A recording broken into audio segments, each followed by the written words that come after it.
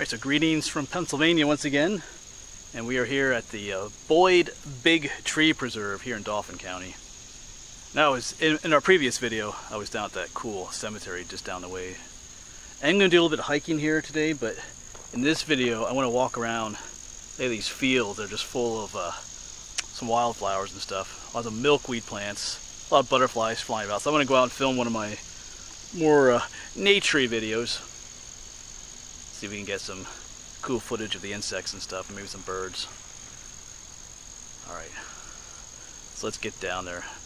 It's a beautiful day. It's sunny out there, but not terribly hot. So this might be one of those videos I set to some nice, relaxing music, I think.